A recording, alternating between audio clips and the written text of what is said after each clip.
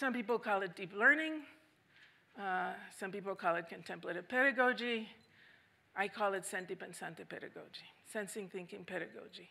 And so this is a pedagogy that is rooted in ancient wisdom. I mean, I'm not creating this.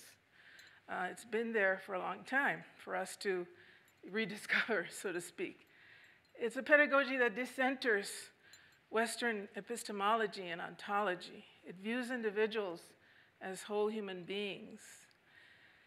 In all we do, there's a greater purpose. It's unitive. It promotes the acquisition of both knowledge and wisdom, those two tablets that Rumi was talking about. And it emphasizes activism, liberation, healing, and social change.